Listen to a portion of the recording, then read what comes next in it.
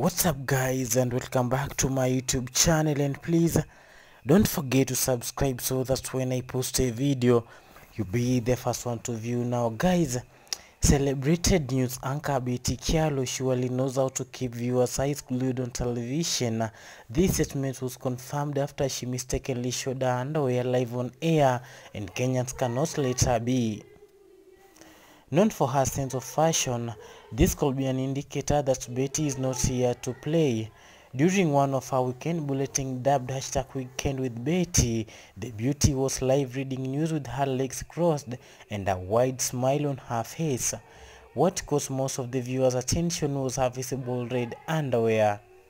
Was it planned, or this is one of those areas that directors and technicians hardly notice? Always giving updates on her activities, posting sexy photos of herself out and about, and sharing teasing video clips.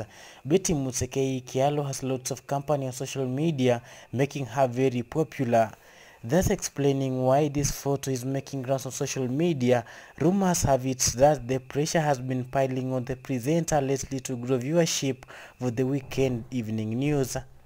From how she dresses and how she holds conversations, indeed Betty has put a lot of pressure on her work in order to bring in the much needed advertising.